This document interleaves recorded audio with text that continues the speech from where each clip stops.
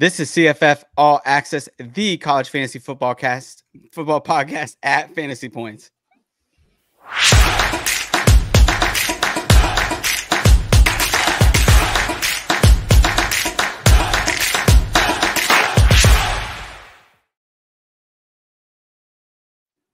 Hello, I'm Eric Froton. This is the CFF All Access Fantasy Podcast.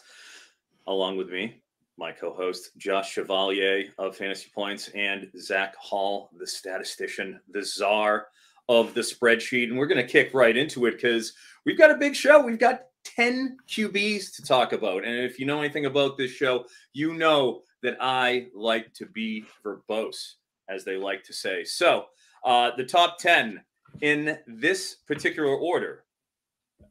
Number 10, Avery Johnson, Kansas State, will be given by Josh. Shedeur Sanders is number 9. Haynes King, Georgia Tech, is number 8. Garrett Green, West Virginia, 7. Number 6, a true favorite of all college fantasy football aficionados, Nico Iamaleava. Nico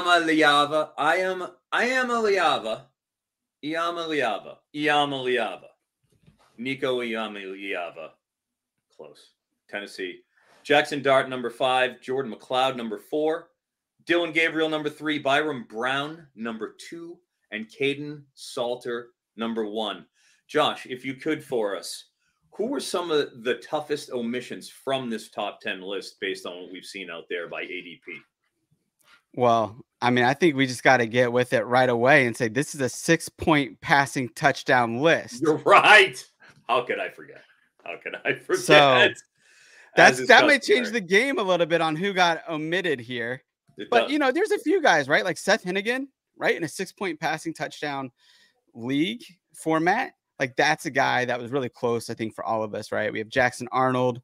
You know, some homerism here might have had Cam Ward making it very close to getting on this list, but couldn't quite push through. But there's a few of the guys, right, that I think all of us had at least sniffing the top 10. Chandler Morris is another one that all of us were, you know, decently high on, but they all missed. Especially Andrew Katz, shout out to the BTR podcast, talking about Chandler Morris. I swear to God, he has been the Chandler Morris stan of stans for the past 3 years. Like, I swear, his family didn't believe in him, and Katz did. Yes. For me, a couple interesting omissions here. At least going by, as we always reference, the CFF Champions League. Jalen Milroe was taken in the second one of our leagues. We just did the third, but I got the second board up right now. He was taken at the 6th pick in the 5th round, the 5-6. And I want to say he was like QB5 there. Heath took him, I believe, QB4, right before Haynes King. So him being off, I think it is speaks to the 6-point passing touchdown constraints. No, it shouldn't be constraints. It should just be universal here. But when in that particular league, somehow we let Greg keep doing the 4-point passing touchdowns, and you see it. Kyron Drones as well. I want to say he was the QB8 here, which, you know, it was taken by Greg, Debbie Warehouse, but that's been a big Chris K. I know that he's been, in fact, outspoken on Twitter. He had mentioned Kyron Drones and called me out about it. I will call out Mrs. K, who is actually going to be listening to this on the 10-hour drive they have tomorrow. Hi, Mrs. K. Thank you for humbling us on the drive. And, you know, in terms of Drones, I think he's possibly the best example, him and Milroe, but he takes a real hit in the 6-point passing touchdown type formats because, let's face it, this is a defensive coach, pretty conservative in terms of their play calling. Is there anybody else that you think was kind of close? Hennigan definitely had a case. Yeah. What do you got, Zach Hall? You got anybody, Zach? Hennigan was one for me for sure. Jackson Arnold was close up there. Jackson Arnold didn't make it? Where did you guys have him ranked? Where do you have him, Josh? I want to know things like that. Where do you have him, Josh? Josh had him. I think it was all Josh again. Yeah, where? 14. Where, Look, man, 14? Somebody's got to bring a sense of rationality to this podcast. Yep. You guys keep trying to put guys in these lists that don't deserve it. Like Ishmael Mahdi. Ridiculous. Okay. Zach, where did you have Jackson Arnold? I think I had him right around 14 as well. You had him around 14. Oh, so you're blaming it on Josh. So it's both of you. He had him at 11. He had him at 11. He was better than me. 11. I knew I could trust you at least a little bit, Zach. Who did you have? Give me your 8, 9, 10 now, Josh. Give me your 8, 9, 10. They're better than Jackson Arnold. It's his 10. It's his 10. Oh, great. Give it to me. Yeah, let's hear it. No, you wanted this. You getting it. My 10 is Chandler Morris. Your 10 is Chandler Morris. I thought it was it's you and Katz. I thought you had Cam Ward in the top 10. Yes. Oh, did you have Cam Ward over Jackson Arnold, dude? Hey, look. I think I'm looking all that bad right now after he went 19 for 24 for 325 yards and 3 touchdowns in the spring game. You're going to spring game me. This is Jackson Arnold. Bro, okay. All right, whatever you want. Do you want to go to the bowl game? He looked good for a half of a bowl game, bro. He was magical. Terrible in that first half. Game. Okay? He was terrible in the first half. When can we say Chandler Morris has been magical? Has Cam Ward been magical? Look, give me even a lighter adjective. Look, Jackson Arnold looked magical for about half of a game last year. The other games he played, he did not look so good. He looked like a true freshman. So I'm just saying. Okay. Sorry, I'm just saying. There we go. I just think I think Cam Ward is gonna have a better year. We'll see. Look, we have receipts right now. I'm disappointed. I'm gonna have to put this out there to the masses for a vote, be it on Twitter, be it on this particular platform, however it is. Shane will not be allowed to vote. Klubnik, come on, Shane. I know you watched the Clemson spring game. I watched it. Anybody who was subjected to that eye torture, which was basically the offense was between him and Vizina. I would go with Clockwork Orange when Malcolm McDowell's character goes back in the pouring rain to the one that he created the ultra violence on, and they tape him and they make his eyes stay open and he has to watch all the ultra violence. That's to Beethoven. That's what I feel like that Clemson spring game was. So he will never be anywhere near a top 10 for QBs. That being said, Jackson Arnold should have, and I'm frankly disappointed in both of you. Well, we'll try to make you more proud next time. How about that? Well, then leave Cam Ward out. Top 10. Top 10. I mean, I know there's a lot of projection involved here with the North Texas offense here with Chandler Morris, but come on, man. Really? I don't know. All right. Hey, maybe the listeners feel different. Maybe Twitter will feel different. But that's how it is. So that is for better or worse. That is our top 10. And I believe we will have a break coming very shortly, won't we?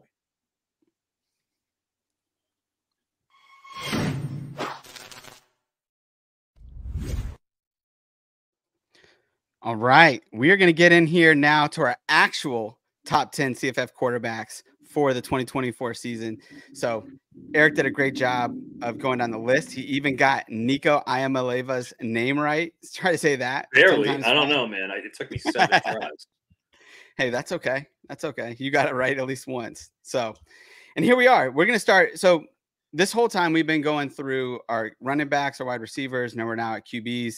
And we've been doing 3 things: looking at their player profile, looking at the historical play caller data, and then looking at the team situation, and then coming in with a discussion question as well. So we are going to get into it right away. We got Caden Salter, number 1. And Caden Salter is a QB that is 6 foot, 200 pounds. And he was unbelievable last year, right? He scored 31 fantasy points per game. He had 2,800 yards passing, 32 touchdowns, which is absolutely insane. We'll get into that later. And he had 1,100 yards rushing. So he's Konami code quarterback, dual threat. He had 12 TDs there, and he played in Conference USA, which means that schedule was soft as butter. So it was, he had a crazy season. It was great. His play caller is Jamie Chadwell. You guys probably know Jamie Chadwell from his time at Coastal Carolina, where he ran a mixture of the triple option and the spread RPO. His QB1 over the last 4 years which was Caden Salter last year, and he had Grayson McCall before that, averaged 28.7 fantasy points per game. So Jamey Chadwell has produced amazing QBs over his time in the FBS. Team situation, they're pretty much bringing everybody back except CJ Daniels, which is a big loss, right? You can't understate that. But we think that Caden Salter is probably good enough to overcome that. We have him projected at 2,500 yards passing, 27 TDs, and then 900 yards rushing, and then 10 TDs there for 35.8 fantasy points per game and 6-point passing touchdown leagues. So since we're talking 6-point passing touchdown leagues, again, Caden Salter last year threw 32 TDs on 2,800 yards passing, which doesn't sound crazy, but I want to throw out a stat to you guys. Over the last 10 years, Jamey Chadwell has not had a QB throw for over 27 touchdowns other than Salter. So he's 5 touchdowns more than any other QB. So my question for you guys, are you guys worried at all about TD regression passing for Salter in 2024? Not particularly, given the difference in competition. I mean, at least when we're talking about Chadwell at Coastal Carolina, he was taking over for Joe Moglia. Everything was kind of in place, with that system. He took it over and just, kept it sort of running.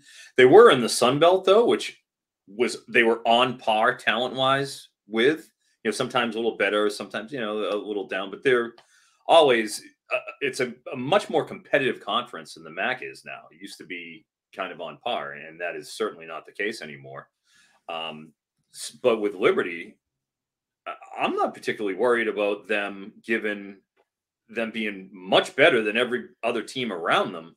They're just blowing the doors off of teams. So if that's the case, then I don't see any reason why, that gravy train would stop rolling, given the talent differential and the fact they're going to put up another, high 30s, 40 points a game. Yeah, I completely agree. I think the one that I would maybe be a little more concerned about is, are they going to run him nearly as much? Is he going to have the 12 rushing touchdowns? I don't think that's, I think he can definitely do that again. That would just be the one where maybe there's a little bit regression this year. But looking at, I think you touched on it perfectly. The schedule. I mean, it's that he's going to do whatever he wants against that schedule. And I think even looking at SP Plus, it's a little bit easier this year than it was last year. So I just feel like he's just going to have some big games, and feel pretty confident about him getting close to those numbers again. Yeah, I mean, I agree with you. It's fun to have some, try to create some kind of controversy around Caden Salter. But while he's playing the Conference USA and not transferring out to Auburn and the SEC like he flirted with in the offseason, I think he's pretty safe to be the top QB, right? So while I try to create some kind of good conversation, looks like there's no chance of that. So Eric Froton, why don't you take us to our second QB? Sure, and I will give a shout out to our boy Quentin Fensky in the comments. It's almost the best time of year, CFF draft season. Bless your heart, Quentin. You are correct. It is almost that time of year. That being said, it's Byron Brown time. 6'3", 209. Major transfer portal rumors going on about Byron Brown floating right now. First off, we have to get it out of there. So the fact that he's the number 2 QB here, I don't have any shares of him in my best balls. I'm probably not going to, especially in a day. We're going to know if everybody's hitting the transfer portal. If he does, I mean, goodbye value, because this is the Alex Golesh offense, former offensive coordinator for Josh Heupel at Tennessee.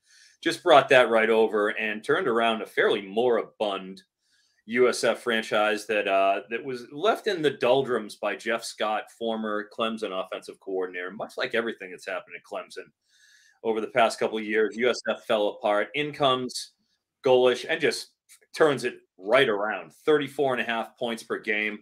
Not bad. I mean, I don't know what more we want from a team perspective there. 269 passing yards per game. Not bad. You're at that 270 mark, 27 passing touchdowns, and 3,494 yards. I like it. In terms of that, that's what we want to see in terms of the passing volume, third in pace of play as well for USF. So they have that same sort of chuck and duck mentality where they like to stretch the field vertically. 44% of the targets went to the outside receiver. That is 22nd in the country last year. So that's why we're seeing guys like, well, Sean Atkins is a slot.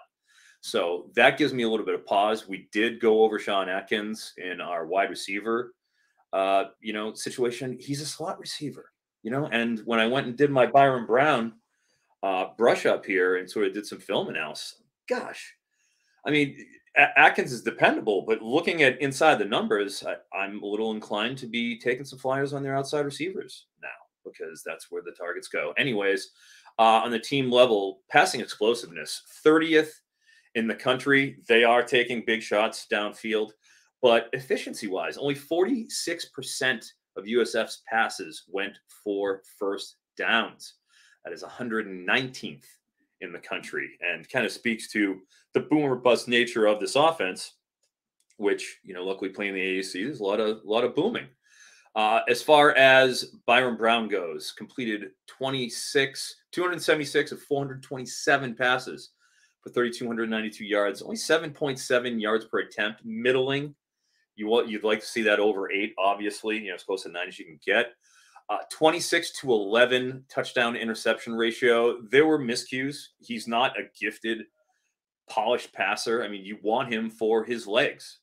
203 rushes for 809 yards, 63 rushing yards per game, 11 touchdowns. Will note he had 5 fumbles that he lost. It's on the high end of QBs. If you play in leagues that have 3, usually you get a -2 for turnovers. Some leagues have -3. I kind of like that. It should sting a little bit. If you're in one of those leagues, that's a -33 with those 11, and then you throw on the 5 fumbles. That's 16 turnovers. Not something to be just sort of hand waved. That being said, the 11 touchdowns and the 800 yards. That's what we're here for. From a fantasy perspective, points. 3 games of 100+ rushing yards. He had rushing TDs in 8 of 14 games. In 3 of them, he had 2+. He had 4 300-yard passing games. He had 6 of 14 games for 250+ passing yards. 7 games with 2+ passing TDs. 7 games with 35+ points out of 14. That's half. Pretty good from 35. I mean, 35 is a big number. 11 games with 20+ points. So there's a really high floor for Brown all season with the potential and, a likelihood of putting up 7 games with 35 points. So that's half the time you're getting an explosive game. As far as his passing acumen, deep passing, 10th of 52 qualified passers with a 20% deep ball ratio. Pretty good. Again, this is Alex Golesh. He wants to stretch the field vertically on the outside. 20%, 1 out of every 5 passes is going deep. 37% of his throws went for 10+ yards. Okay, so that's a pretty light intermediate volume. It's basically he's throwing those short manufactured sort of touches or quick hitches, or it's going deep. There's not a lot of reading the particular defense and hitting those hole shots. In terms of his deep grades, 63% deep grade. Okay, that's the second worst in the FBS among qualifying quarterbacks with 50+ attempts that are deep or more. I don't need to tell you how bad that is. We're not talking about a skilled passer here with Byron Brown. Okay, that clearly illustrates it. The second worst in the FBS. Do you know who the worst? Do you know who the worst downfield passer by passing grade was in the FBS? I'm gonna leave this one up to Zach. I have no idea. And it's by a significant margin. Okay, so like I said, second is Byron Brown, 63rd percentile.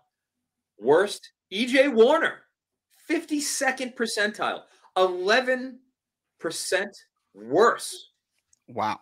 Than Byron Brown. That's pretty bad. It's pretty bad. So, anyways, of those, even though we went deep 20% of the time, he only completed 32% of those deep passes. which is how you get to the second worst deep grade. That being said, all other 3 levels, not particularly inspiring, not bad. You had between a 72 or a 79 PFF passing grade to all those levels. Handling pressure, no pressure, 81 percentile offensive grade, 69% completion rate. Okay.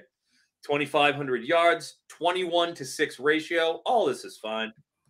16-9 big time throw to turnover worthy play rate. You don't like to see that with no pressure. And that's kind of a harbinger of things to come, because when he was pressured, 40th percentile offensive grade, overall, terrible. 51% completion rate. Not bad. I mean, that's kind of what you expect. You'd like to see it more, obviously. 768 yards, but a 5-to-5 ratio, not good. But then you get to the big time throw rate. Only 4 big time throws to 14 turnover worthy plays when pressured. He is pretty much reliant on the system and the scheme. If he transfers somewhere else, I want no part of him. I mean, no part of him. He is Alex Golish's quarterback. Getting that, we'll tie it up on the pressure front. 23% pressure to sack rate last year. 45 sacks taken. That's the 3rd most in the country. 25% career pressure to sack rate. That's bad, obviously. 2.94 time to throw, 2.94 seconds. That's the 19th longest out of 95 QBs. He takes long to process. Play action, pretty good. 64% completion rate. 9 yards per attempt, 16-2 ratio, fine. No play action, 66%. Not bad. Again, 10-9 touchdown interception rate, 7-17 big time throw to turnover worthy play rate. He needs the crutches. He needs Golish's schemes. He needs play action, and he needs his legs. So overall, this is what we're dealing with here with Byron Brown. He's a scheme quarterback that if he hints at the portal, all of those shares are immediately going to crater that you took the best balls. Draft with caution, especially in these next few days. I want to wait at least a week before I'm investing anything within a first 3-round pick on him. He's been going in the first round pretty much everywhere. Portal news is death of Byron Brown. Yeah, I mean, I agree with you. I think definitely should not hit the portal. I mean, this is the year, right? They're returning like 18 to 20 starters on that team. I mean, they got a real shot to win the AAC this year. And so he really needs to stay another year.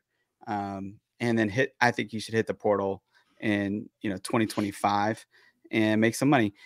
Because look, I mean, part of like you're talking about targeting outside wide receivers, they didn't have any good outside wide receivers last year. That's part of the problem. I mean, his outside wide receivers were comparable to Clemson's outside wide receivers the last couple of years. I think that explains some of his troubles throwing the ball. I mean, not everything, but yeah, just watching those games, watching them against UTSA. I mean, Sean Atkins is the only guy getting open, which is why he started to rely on him like a ton, because he's the only guy that he can rely on to get open. So hopefully they can dip in the portal and get him some good help on the outside.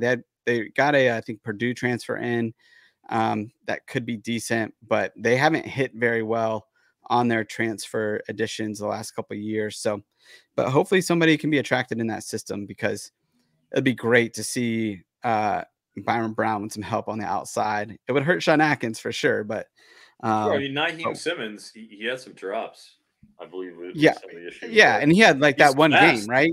He's fast, well, yeah, man. I mean, he's dynamic, and if he's the one who's going to take over, it's a position that has to be respected, that lead outside threat.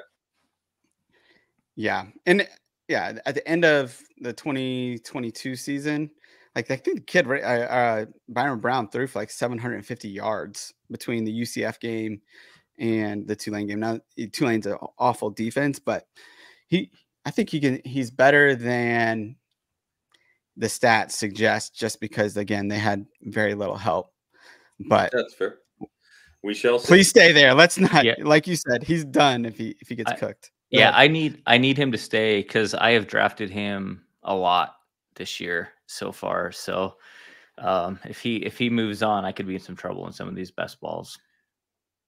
But Yeah. I mean, you know, in 4-point passing touchdown leagues, he has the extra value too. So keep that in mind in those horrible leagues. You know.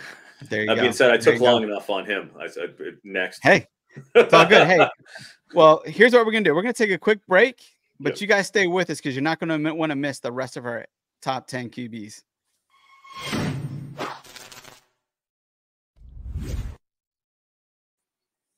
All right, we're coming back, and Zach Hall is up with Dylan Gabriel at number 3.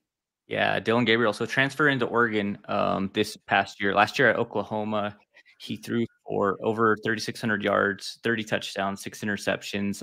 Also ran for 373 yards and 12 touchdowns. Really good season from him last year. This is another guy that transferred a couple times, right? We saw him at UCF as well, where he put up some similar numbers. 2 seasons there, he threw for over 3,500 yards. Hit 29 touchdowns and 32 touchdowns his first 2 seasons there. Best rushing production came last year at Oklahoma, but we have seen that from him the last few years, which really leads into Will Stein, the play caller at Oregon, where we don't have a ton. We talked a little bit about him last week. We don't have a ton of history on him, but we have seen what he did last year at Oregon with Bo Nix, right, where Bo Nix was averaging 33 points a game, ran the ball, had 234 rushing yards, 6 touchdowns there. And then Frank Harris in 2022, we saw how he used him as well, which both of those guys, top 5 QBs when they by the end of the season. So really valuable spot that we get with Will Stein at the quarterback position. The quarterbacks are getting over 40 touchdowns a season with him, rushing and passing combined. So that's huge when you're looking at this. There's not many play callers that are going to give you that. And you're just they average 472 pass attempts a season as well. So they're gonna throw the ball. They're gonna use them in the run game. Dylan Gabriel really fits, I think, what they want to do, what he wants to do. Last year, Gabriel was one of the more consistent high-end QBs. Well, he finished 5 times in the top 10 each week. And he only fell outside. I think he was a couple weeks in there where he was outside of like the top 40, but for the most part, he lived within that top 40. So every week he was pretty consistent with at least putting points up. Averaged 30 points a game. He had 8 touchdowns with at least 3, or 8 games with at least 3 touchdowns, passing, rushing combined, which fits with what Will Stein wants to do, right? His quarterback's going to score the ball. So Gabriel really fits that. He's got weapons around him. We spent some time last week on Evan Stewart, Tez Johnson. So he has those receivers. They have Jordan James at running back, 3 O-line starters coming back. That offense is just going to move. We know that. They have weapons. The only concern I think that I have with this offense as a whole, moving to the Big Ten and seeing some better defenses, and I think that could down just a little bit. I think a bit of regression on the touchdowns as a whole from this team. I think that the scoring could go down just a little bit, not necessarily every game, but just over the season. I think we'll see that regress just a little bit as well, which could hurt the value. But he's just a guy that he's been so consistent. He's put up points everywhere he's been. We've seen him transfer and still really be valuable in that next spot. So he's a guy, I think we all had him at number 3. We have him projected to do 3,300 yards over 12 games, 30 touchdowns, 7 rushing touchdowns. So he's actually missing that 40 point or 40 touchdown season that we usually see with Will Stein. But a big piece of that, again, is going to come from just the schedule and it being a little bit tougher there. He's a guy that he's kind of started to drop, it seems like, a little bit in drafts. He was going first round, and then you kind of see him go end of the first, start of the second. And I think last Champions, I got him in the 3rd, which kind of fell to me. I was pretty happy about that. I know you guys don't necessarily love to draft the QBs early, but getting Gabriel in the 3rd round I thought was great value. But starting to see McLeod jump up above him, it seems like, in some of these drafts. So it'd be interesting to see kind of how this goes over the next few months with where he starts to really end up in these drafts. But right now he's kind of that end of first round, start of the second round, or kind of dropping, I guess, out as far as the last draft. I mean, for you guys, he's super consistent. The scary part for me, again, it's going into the Big Ten, but we're seeing McLeod come up, right? Anybody else you think you might put over him as we get closer to the season, or you feel pretty good with him kind of in that third spot? Because it really felt like those first few drafts, it was tier one was Salter, Brown, and then Gabriel kind of right there on the end. Feels like it's kind of getting a little more gray area in there. Is that the case for you guys at all, or you still pretty solid with him at that top tier with those other two? Yeah, for me, I mean, I'm solid with them up there with those other two. I think Dylan Gabriel with Will Stein is a great match. I mean, we talked about Evan Stewart and Tez Johnson. He's one of the rare guys, right? That's two wide receivers being drafted in the first 2 to 3 rounds in the top 10 for our consensus. So I don't see the Big Ten as a bad thing at all. I mean, they were blowing teams out so bad last year that they weren't even playing in the third. Froton, you may know this, but it seemed like they were almost never playing in the fourth quarter. And in some games, they weren't even getting in to the third quarter. So the Big Ten, I mean, their schedule is not that daunting, to be honest, in my opinion, in the Big Ten this year. But even against the tough teams, that just means you're going to get them for a full game versus a half of a game. And I think that can only mean good things for a Will Stein offense led by Dylan Gabriel.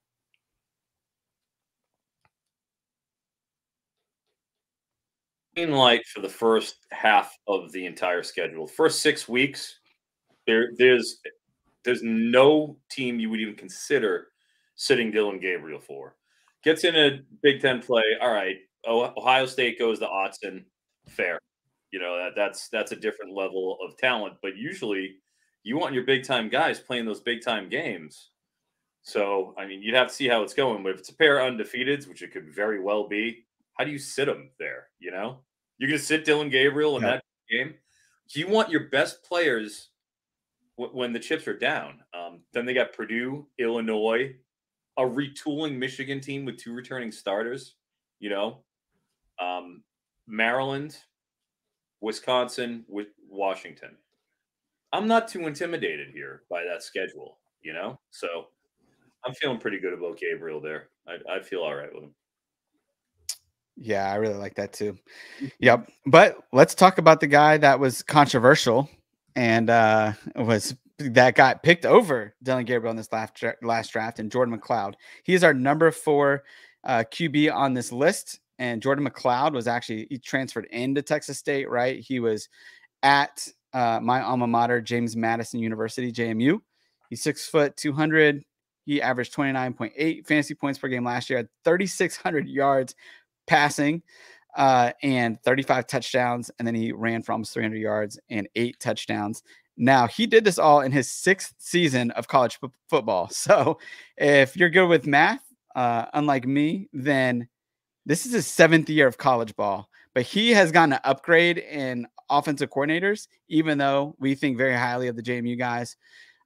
He's now with G.J. Kenny. G.J. Kenny, in his 2 years as a head coach / play caller, really where he can call his system, he's been unbelievable at the FCS level. And Incarnate Word, he had Lindsey Scott. I'm going to list off Lindsey Scott's stats to you guys from 2022. My man had 4,700 yards passing and 60 touchdowns.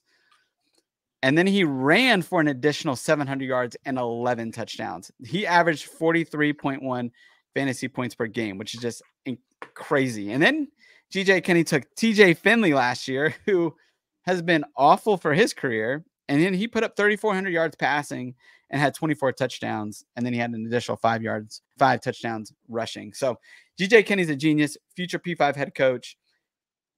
Jordan McLeod's an upgrade in this offense, right? And he gets pretty much his main weapons back in the receiving game. He's also got Mahdi back in the backfield and then adds in that backfield as well. You know, we have McLeod, we have him projected at 3,200 yards passing, 26 touchdowns, and then we have him at 255 yards rushing and then 6 touchdowns there for 30.9 fantasy points per game in 6-point passing leagues. And so my question for you guys, do you guys think that Jordan McLeod, does he hit this over under 3,400 yards this year? So does he get above what TJ Finley did last year, or does he go below it in 2024? What do y'all think? Well, he's my kind of guy where I like QBs who can run. Don't get me wrong. There's an element of running to their game, but that there's a huge volume of passing to fall back on if he takes a couple of sacks and or a particular team has a spy on him and he just isn't able to run. He actually, in this system, is racking up 300-yard games. So, he didn't do anything, remember, the first 3 games of the season. And then in the bowl game, which we don't care about, they played Air Force, which, I mean, that's playing way up for Texas State, playing Air Force's defense here. And, everybody plays for Air Force in their bowl game because none of them are going to the NFL. So, that's a tough assignment. You can almost throw that out. Otherwise, you look at that stretch run he had, 9 consecutive games of 20-plus points with some bombs in there. I mean, I feel like he's a pretty safe investment. Yeah, I really like McLeod. He's a guy that his projection is probably going to change. I know the news kind of came out right when we were finishing those up, and it was pretty quick. So probably take another run and look at where that's landed. I would say right now it's probably low, just with where we have him. I definitely see him really thriving in that offense. I'm excited about that move. A lot of these guys, these group of 5 guys, when they want to transfer, you're really worried about where they're going to land. And this was one that got me pretty excited. And immediately, he's one of the only guys I think that pushes to get in that top tier for me with those other 3 guys. And then I think it's a pretty big gap. But McLeod's the guy that I think he fits in with those other 3 guys. So I'm excited to see what he's going to do this year in that offense. Yeah, it's going to be fun. I mean, again, GJ Kinney, he's such a genius, right? And I'm excited to see, Jordan McLeod throws a beautiful deep ball. So I think there's some, meat left on the bone with TJ Finley. And I think we're going to really see Kenny's offense take that next step. And it's exciting for me because I live 45 minutes down the street from Texas State. And so it's going to be fun to go over there and watch some games. And I'll keep you guys posted. So Froton, you want to take us on to our boy Jackson Dart at number 5? I want to take us on to Jackson Dart at 5. There are a few things in this world I want to do more than that. Jackson Dart, 6'2", 6'3", 220 is what he's listed at. We'll see how that goes, but I think that's pretty good. Maybe 6'2", 215. But Ole Miss, the lane train, we know what we're getting. I mean, as known a commodity as it gets, 35 points per game average. That was 16th in the country last year. I think that's probably even low for looking at for this season for Ole Miss. I am extremely bullish on them from a team perspective. I had a lot of shares of Dart last year, and thus I'm carrying them over in dynasty leagues. Their schedule, the new SEC, where everything's wide open and they don't have to deal with Alabama. No Alabama this year, right? You've got Furman, Middle Tennessee, Wake Forest, Georgia Southern, a blistering offseason schedule, non-conference, excuse me. I don't know how they're going to manage that. Kentucky, South Carolina, LSU before the bye. Green lights all around. I don't see anything that's stopping me here from starting him. Going with Oklahoma, Arkansas, at Arkansas, and then Georgia at home. All right. Here we are. Last week of the regular season for college fantasy football. That's week 12. The week after, week 13, first week of the playoffs in a lot. So that's that wedge week, 12, 13. Some leagues that have the 4-team playoffs, that's going to be, week 13 this year because it's 14 weeks. There's double buys for every team, or most of them.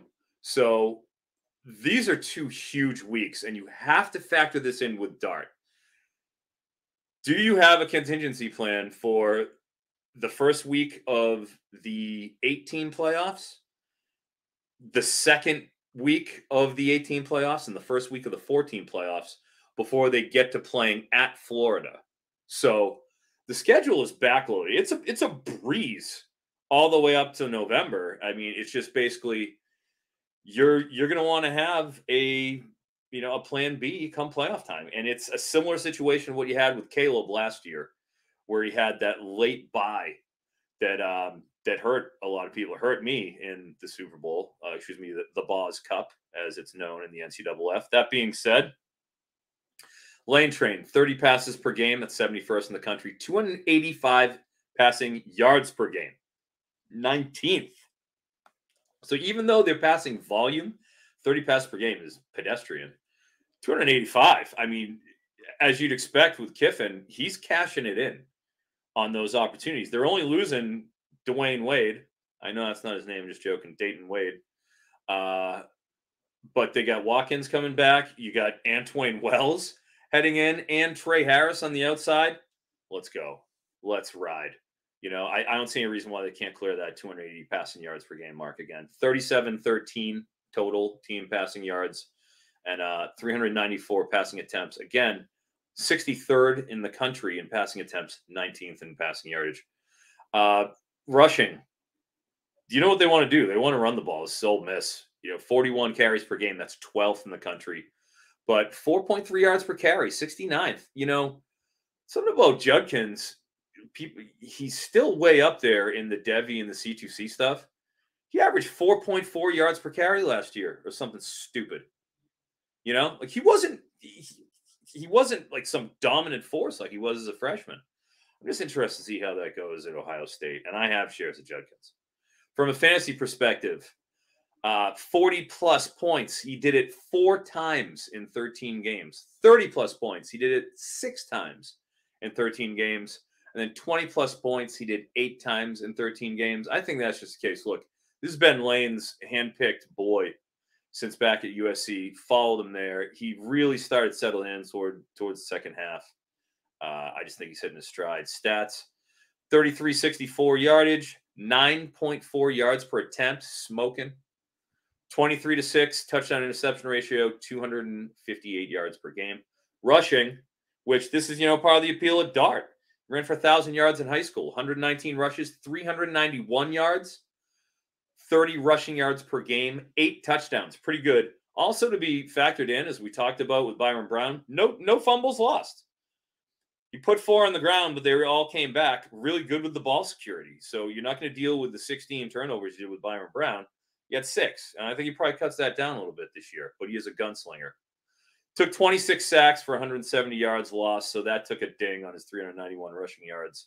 But it should be noted that he ran for 614 yards in 2022 with 47 yards per game. So it's not like you can't run for 600 yards and put those numbers up.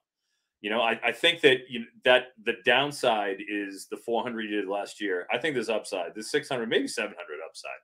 I think Ole Miss could explode this year. But team efficiency, passing explosiveness, 12th nationally. Again, they're going deep. Yards per drop back, 8.8. That's 9th. Great numbers. 25% of passes went to wide open receivers. That's 76th in the country. Not a lot.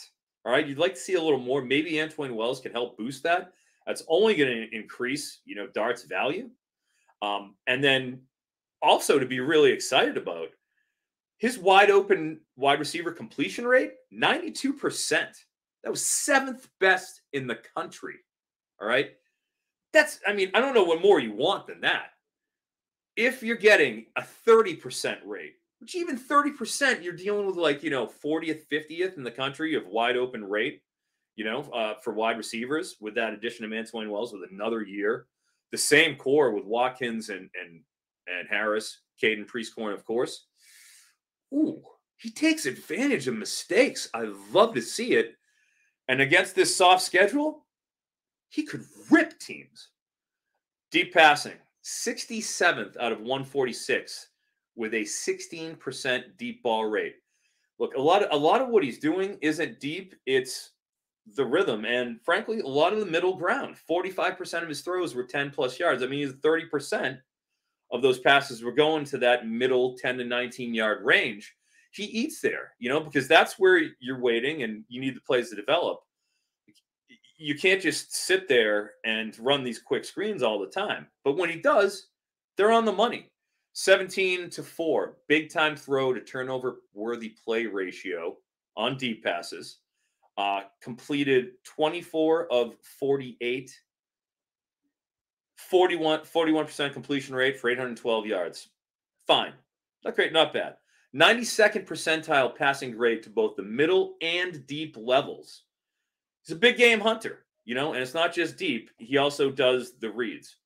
66% completion rate from 10 to 19, too, with a 12-2 ratio. Just dealing in that range. PFF passing grades are decent in the lowest two levels, 72 to 77. And 27% of the team's completions went for 20+ yards. 6th most in the country. They're making big plays. He's putting it on, even though he's not going deep, only 16% of the time. When he's hitting receivers, he's putting them right in the pocket. Pressure. With no pressure, he's dangerous. 92nd percentile offensive grade, 72% completion rate, 22-5 ratio.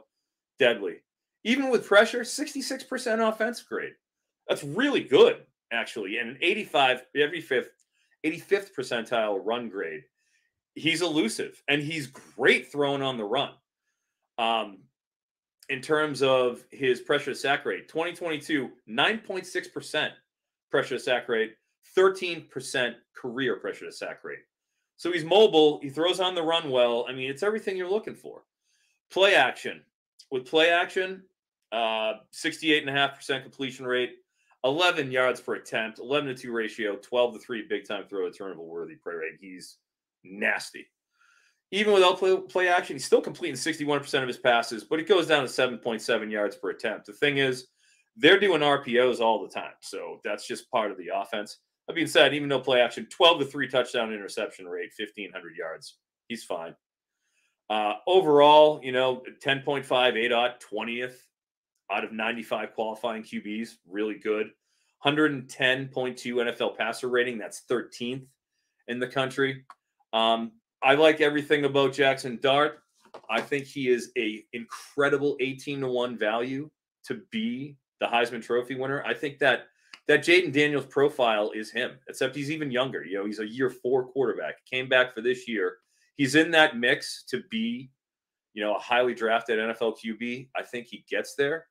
Him and Carson Beck are like my 2 favorite 2025 draft QBs. And this is a Jackson Dart autograph. Bowman University, 1 of 5 only, graded 9. Big believer. I'm invested in Jackson Dart. I think he's a worthy 5. I know it's probably a little bold, but this is probably due to me. Where did you guys have him? Go ahead, Zach. I don't have it in front of me. I think he was my 6th QB, 6th or 7th, I believe. I have it. You had him at QB 5. 5, yeah. So one of us here that didn't have him there. Yeah, makes up for Jackson Arnold. I'll let it go. The Jackson. Hey, but I had Jackson Arnold at 11 too, so I was close. Fair. No, you're right. We're good. I like Dart. I mean, you said, everything you said, right? I just think he's in for a big season this year. He's a guy that I don't think I have any shares of him yet, but definitely a guy that's on my radar. So I'm excited to see what he can do this year. All right, real quick. I want to hit a quick break because I want to keep talking about Jackson Dart because I want to have a little bit of a Devy conversation about this guy. But let's hit a break. We'll come back, talk about Jackson Dart, a few sleeper QBs, and then we're going to get out of here.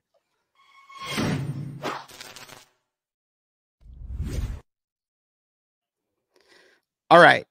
So I feel like part of what you just did, Froton, was you just did a great Devy breakdown of this dude, Jackson Dart. I mean, I think he's absolutely. I got to give it all to you.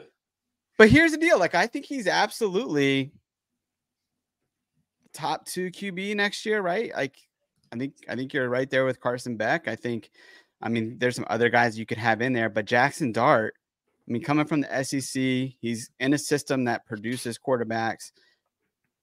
I really think that this dude, look, we just put this up. Dynasty Coach A. That's one of my boys. And he's super high on Jackson Dart. He picked him in round 1 in the hot on Jackson Dart.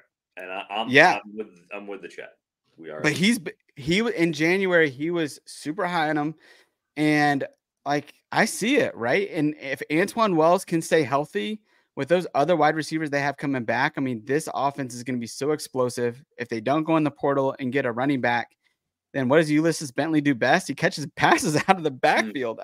Henry Parrish, the same thing. I mean, everything is setting up for this guy to just go ham this year. So anyways, I love this. I love your take on this. I think I absolutely think that he could end up as a QB 1 or 2 in CFF this year too. It's particularly in 6-point passing touchdown leagues. And so I think all of this is really, really good. We got to toss up Alexander Thompson's comment here if we can, producer man, our number one producer. Froton 1000% sleeps with that dark card. He's so right. Oh, Alexander, how did you know? You know I love my dark red. You know it. Sorry, I got excited there. Right. No, but here's the deal. Like, I love what you said about Jackson Dart. I love where this conversation is going, but I want to have a little bit of different conversation. I think we're going to shelve the next 5 QBs for the next show because I think this content is good and I want to continue to have these conversations. Mm-hmm. But people have been asking in the comments a lot about sleeper QBs, right? And who are the guys that we would have coming in? One, we did a great show on sleeper QBs that you can get in like the 20th plus round. But there's been some guys that have been mentioned in the chat. And so I want to pull some of these guys up on the screen. I want you guys to talk about them a little bit. I know this is off the cuff. And so I can, we'll see how this goes. But Preston Stone, he's a guy that, he's been cleared. He came back at the end of spring ball. And he's going to be the QB1. SMU is going to ACC. ACC doesn't play defense any better than AAC. So I think he's got a lot of opportunity here. And he's got some really good wide receivers there. What do you guys, particularly, again, we're doing 6-point passing touchdown leagues, right? And so Preston Stone would have a bump in that. What is y'all's take on Preston Stone? Where would you guys take him with 6-point passing touchdowns? So Josh, do you have where I had him ranked? I like Preston Stone in 6-point. Yeah, let me pull this up real quick. I love him. I mean, he's a guy that last year we got a little bit in the run game too. There wasn't a lot, but we did get a little bit of value there. But we got a little bit. Yeah. Yeah. And he had, 1, 2, 3, 4 games, 5 games of 3+ touchdowns, right? So that's something I'm always looking at, right? How's he doing there? They're going to throw the ball. Josh, you nailed it. They have some receivers there. I really like that. I don't know what the run game's going to look like really either. Seemed like they went with committee last year a little bit. They had some injuries, but I just think he's the strength of that offense. And transitioning to, the new conference, maybe they're playing from behind a little bit is what I'm hoping for. So you're going to see him throw the ball a little bit more too. I like Stone though this year. He's a guy I've tried to get. I like where his value is right now. In some of these drafts, he's pretty, it's pretty good. So he's a guy that I'm trying to get. He's usually in my queue. I feel like I haven't got him as much lately, but early on I liked where I was able to get him. Sure. With Stone, it's all about if Rhett Lashley's going to go back to throwing the ball again, because he didn't eclipse 30 passes in any of his last 5 games. That being said, he had 3 touchdowns in 8 of his 11 games played. And like Zach mentioned, he was injured. He was hurt for a pretty good part of the season here, So, when he wasn't specifically injured, he was still a little hampered. So the fact that he's still out there racking up, in 7 of his last 8 games, he had at least 3 touchdowns. And the one that he didn't, he had 2. The only one that breaks the streak is just TCU. He had a bad game against a Power 5 opponent where he threw 2 interceptions, but fine. He only plays them once, you know, like how many times he played TCU. Moving on, Preston Stone is absolutely, in my opinion, especially in the 6-point passing touchdown leagues, he is a viable lockdown number 2. He's going in our leagues, in the Champions League, in the 12th round, 11th, 12th round, frankly. And, you know, he's going outside of that QB2 range. I would say he's probably going in like around QB 30, you know, QB 25 to 30. He should be a top 20 pick. Top 20. Yeah. And yeah, Zach and I both have him at QB 16. Listen to the schedule over the last 6 games of the year. He's got Stanford, Duke, Pittsburgh, Boston College, UVA, and California. And those are all teams. I mean, I think the upgrade in like what happened in the AAC is they were so much better than every other team that they just ran the ball, right? They're not going to be able to do that right away in the ACC. And so they're going to have to throw the ball more. I think there's an uptick in his production based on them going up and playing more difficult teams than they did in the AAC. And all those teams are pretty decent offensively as well. They should be able to put up some stats. And so they could get into some shootouts as they transition. What do you think, Zach? Yeah, no, I like Stone.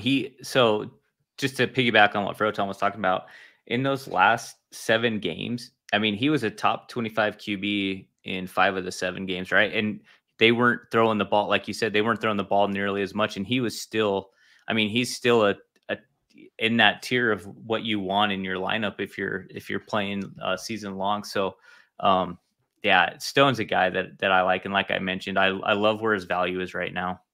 And yeah, just to tie a bow on the Stone point, yeah, are they going to be scoring the same volume they were last year? Absolutely not.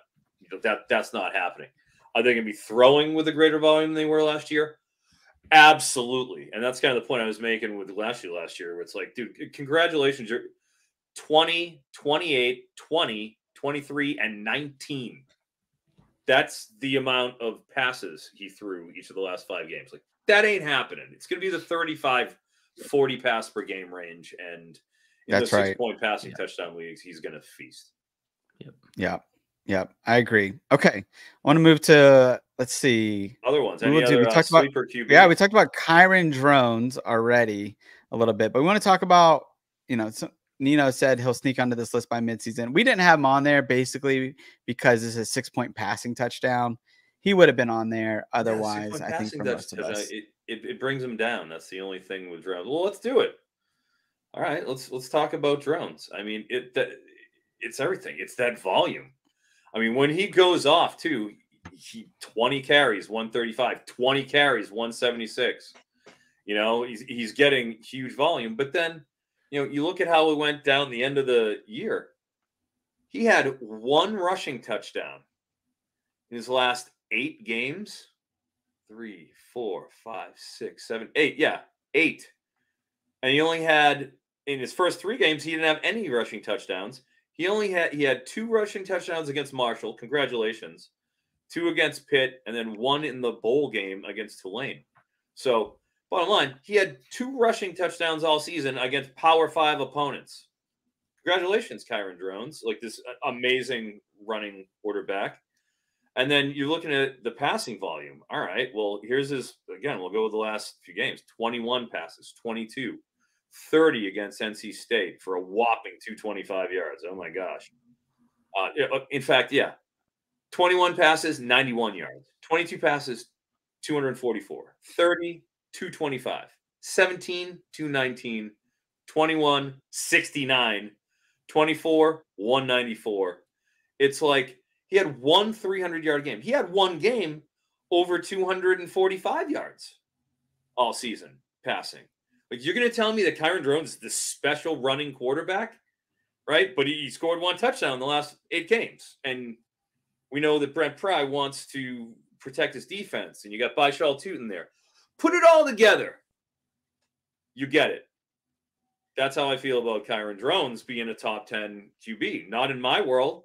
Not on my watch. Yeah. And Chris K, the defender of Kyron Drones. I love Nino. Nino's my boy. We took a picture at the Senior Bowl together, me, DiRienzo, and Nino. And he's my boy. He helps me. I mean, Nino's Boston through and through, my homie. But Nino, we ain't going to be a top 10. Nino. Zach, what you got on? Yeah, I was just gonna say, there has to be more rushing production from him if there's gonna be any value. He didn't even obviously scoring can change this, but from what I have pulled up right now, not even 1 week in the top 10 last year. So he was close in that Pitt game where he had 5 total touchdowns. But that was it. He came in 11th there. And there just wasn't if he's not going to have better rushing production scoring wise, then I don't see him even sniffing the top 10 in a league like this, right? A 6-point passing, even in a 4-point. I mean, he's got to get more out of the rushing game, or something's got to change in the pass game. Because it's just not, 15 total touchdowns passing is not, it's just, no, it's not there. 4-point passing touchdown only. I don't even want him on my team unless it's 4-point passing touchdowns. Right. Yeah. Like, what am I going to, I'm going to go and waste a top 5 round, top 10 round pick? Like, screw that. I've been getting Jackson Dart in our Champions Leagues. I've gotten Jackson Dart, I think, at least in 2 of them in that 7th round pocket. And I will keep taking him in the 7th round every single time he's there. As opposed to dealing with Kyron Drones in the 6th. He's going ahead of Jackson Dart in the 2nd one. In the 3rd one, he went ahead of Jackson Dart. So it's your fault, Chris K. and Greg Brand. Yeah. You look in the mirror. Enjoy. Proton. Jackson Dart's probably the best value right now in CFF leagues. He's phenomenal. Best value on Bowman, you? Best value in CFF here. Oh, I'll forget. You don't think I just have a red? Oh, I got a gold too. There's a gold Jackson Dart. So yeah, Jackson Dart's just all around. Betting him for the Heisman, everything. 100% Jackson Dart. I'm on the train. I'm riding it. I'm thrilled.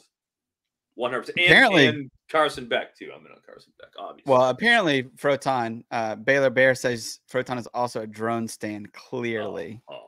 So, Zach, you got any final thoughts on drones? No, I haven't taken him once yet, and where he's going right now, I don't think I ever will. All right. Well, we're gonna wrap it up with this quote here. I got hit on by Chris K on Twitter. Mrs. K, you got to talk to him. Talk to him about his Kyron drone stance. Hey, they got a long drive tomorrow. They got 10 hours. 10 hours to talk to him about Kyron drones, Mrs. K.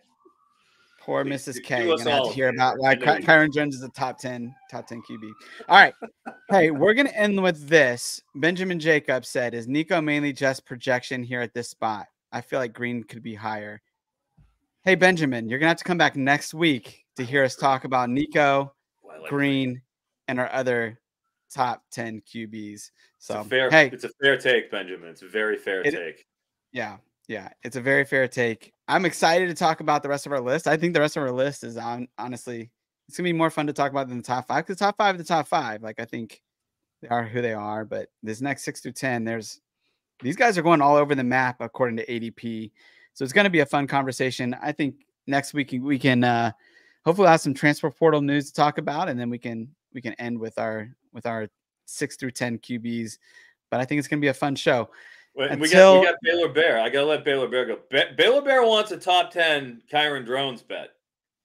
So if that's what we got to do, if that's the world we're living in, then I do t-shirts. I do t-shirts, or I do like high-end roast beef sandwiches. There aren't many of those in San Diego, so we can't do those. No pizzas. Can't do pizzas. Maybe a t-shirt. Maybe a Play College Fantasy Football shirt from my boy Baylor Bear. Huh? Are we? I think we're gonna have to do that. We might have a little something coming out in the near future. Oh, coming out. So Baylor Bear, you're on, my friend. You're on. If he's the top 10, mark it down. All right. Baylor Bear is getting sent out a Play College Fantasy Football shirt. That's fair. Hey, speaking of the future. I talked to somebody in Austin this last week, a one Mike Bainbridge, who's been missing from the show. In Austin, mind you. You know what he told me? You know what he told me in Austin? Oh my gosh. He said, "I think I'm going to be on the next show that you guys do." Whoa, that's good because, dude, I can't be on next week. It's the draft week, and I can't. I have. This is like the last one I'll skip for a while. So, well, Bainbridge has to come on now. He has to come on. No Froton. Mike Bainbridge, top 5. Man, this show might be 20 minutes long next week. Oh, I'm pissed because I have my who was my last guy? I have him queued up and I'm ready to go on him too. It's too bad. I'm not going to be able to give it to you. I'll have to come back and give it. It's who did you give me? Haynes King. Oh man, are you down with the King? You down with the King?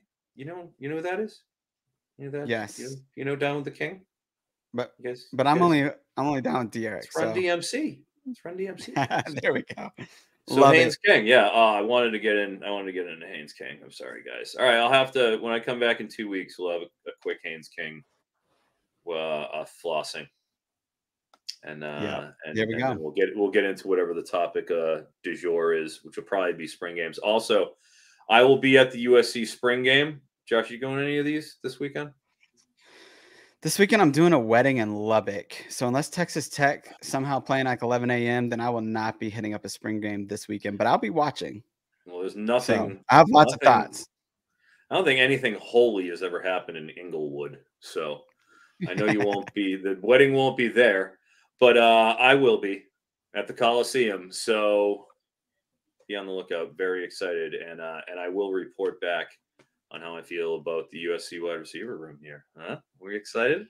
I'm excited. Dude, I'm super interested in that, actually. I think there's some sleepers that could come out of that room. I'm really fired. We'll save that for when we... Yeah, especially given like the draft stuff. Deuce Robinson's going undrafted in the 30-round leagues. I've been really close to pulling the trigger on Deuce. I got Zach in the 9th this past league, Zachariah Branch. I want to say, did you take Ja'Cory Lane? Somebody took Ja'Cory Lane. I want to say like went to 20th, maybe 21st. Yeah. Makai Lemon's intriguing too. I mean, they got some. Yeah, and he didn't even get drafted. I want to say Deuce and Makai didn't get drafted that last one. So that's an interesting situation. So, all right. Yep. Good stuff. All right. Hey, I think we're done. But we're so thankful that you guys are supporting the show, man. The comments have been awesome. It's fun to be able to interact with them this week.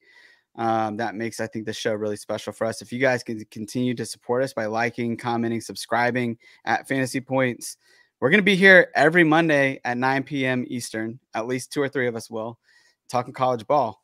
So come back next week, hear about our next iteration of our top 6 through 10 QBs.